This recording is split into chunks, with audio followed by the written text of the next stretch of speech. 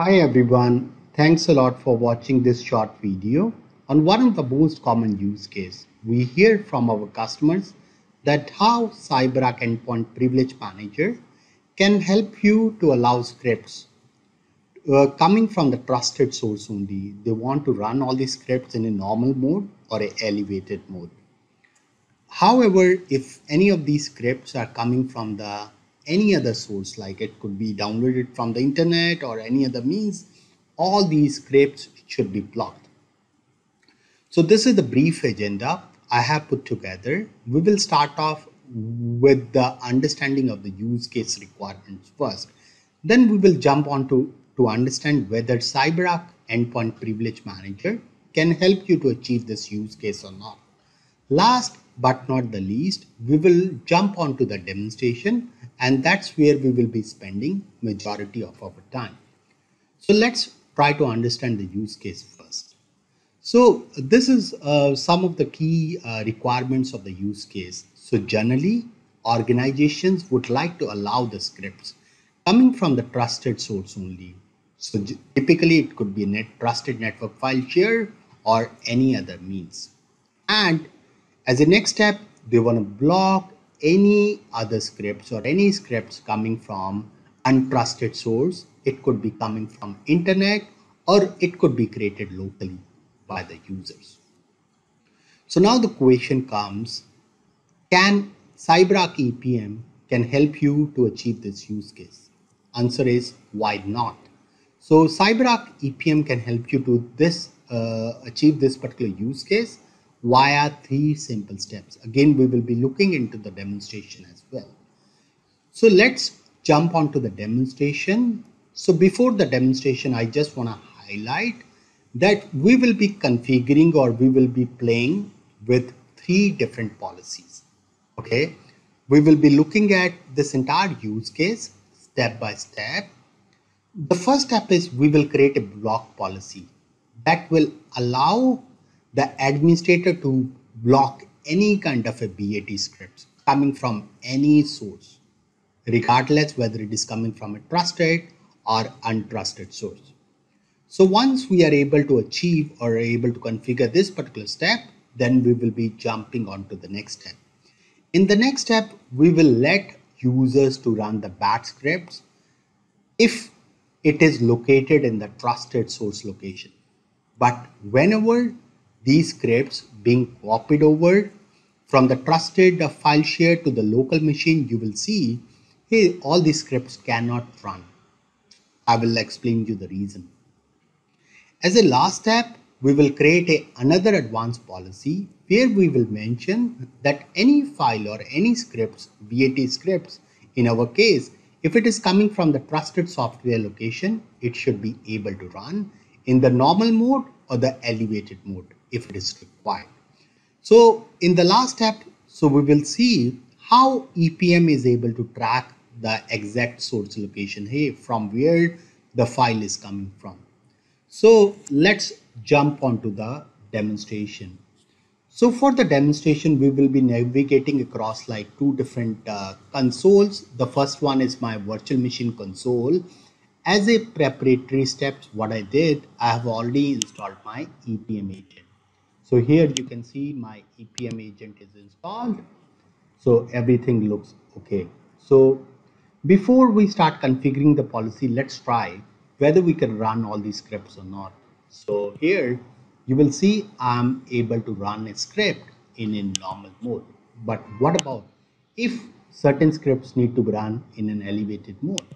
Can I run the scripts? So here you will see EPM is intercepting the UAC prompt, and that's where you will not be able to run any kind of a BAT scripts in the elevated mode because the user, what I'm using, it's a standard user. And if we go to the trusted software, in the trusted software, you are able to see I have created a couple of files, but for today's demonstration, we will be focusing upon the test file. Again, it is a BAT file. If I try to run, you will be able to see, hey, I'm able to run this file in a normal mode again. But when I try to run this file in an administrative mode, so you are able to see EPM is throwing this, intercepting the UAC, and is throwing this particular option. Hey, you can put a request and then your system administrator can review it. Then accordingly is going to allow it. So let's jump onto the EPM side. On the EPM side, I want to show you certain things. If I go to the default policies, so you are able to see I just configured one simple policy only.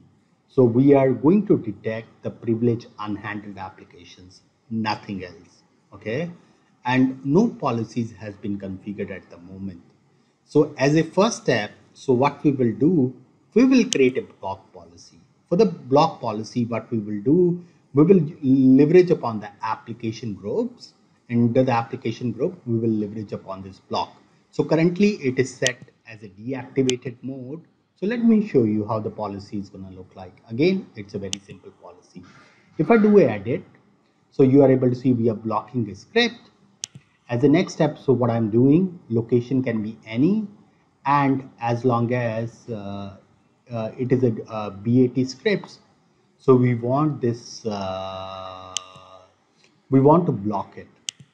So what I will simply do, I will simply activate this application groups.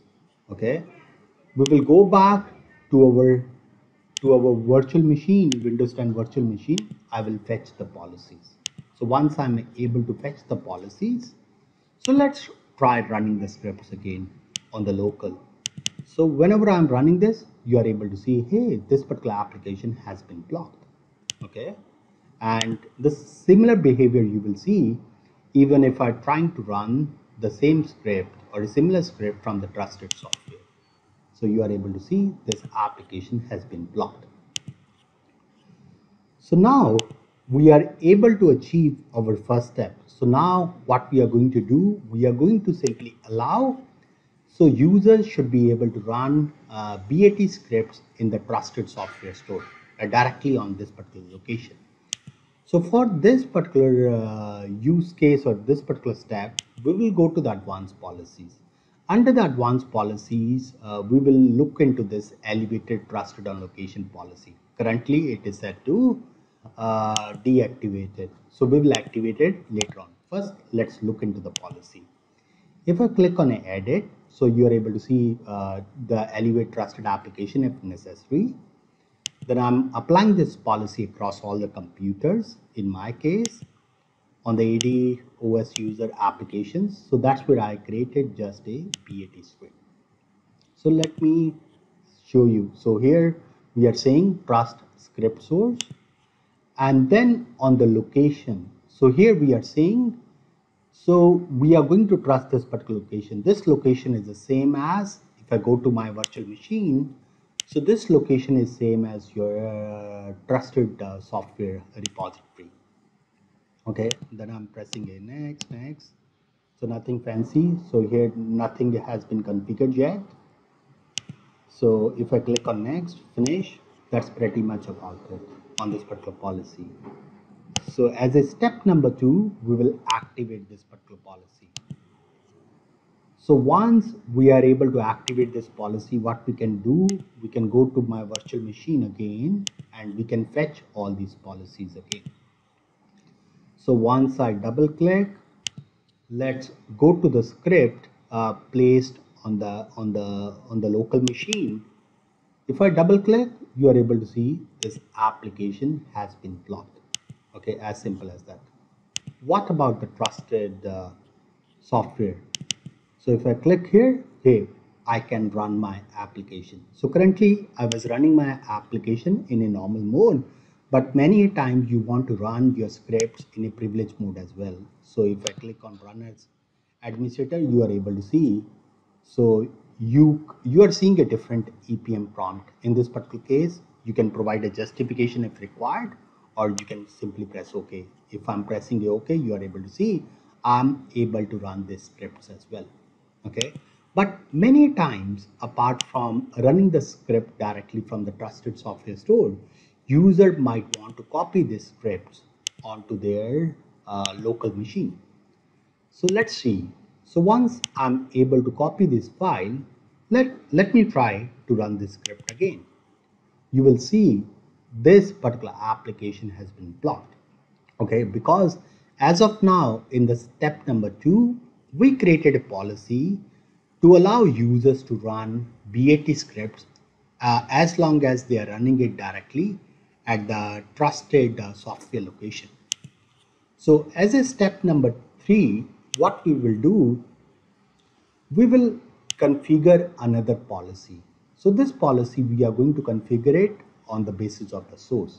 So let me show you this particular policy, what I have configured before, and later on we will activate this particular policy. Again, everything is going to be the same here, no changes at all. So let's look at the BAT scripts. So here also it is coming from a trust script source. So here if you see, the file location can be anything. Okay, so this is the major difference. So once I click next, so here one important thing to take note, here I'm saying if this particular script is coming from a specific source, and I'm defining a specific source in this particular case, which is your trusted software store.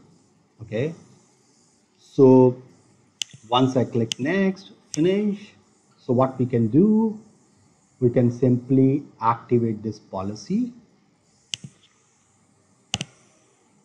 and let me activate it. So once I activate this policy, what we can do, we can fetch the policies again. So let's see on the test file, if I go to the properties, if you see on the Cyberark EPM, so now elevated trusted on source. So this policy is being active. If you click on the source, you are able to see, that's how EPM is able to track, hey, whether this particular file is coming from a trusted software or whether this particular file is downloaded from internet or created locally. So now as a step number 3, let's try to run this scripts. So you are able to see, hey, we are able to run the scripts. And if you want to run the scripts in a privilege mode due to XYZ reason, you can simply run as the administrator. Again, you are able to see a EPM prompt. So this EPM prompt is nothing but it is just telling the users, hey, you are trying to run these scripts in a elevated mode. So once I press OK, so you are able to see we are able to run these scripts in a elevated mode. So that's what concludes the today's demonstration. If you have any questions, feel free to post it on the comments and I shall be more than happy to answer any of your questions. So thanks a lot everyone for watching this short video.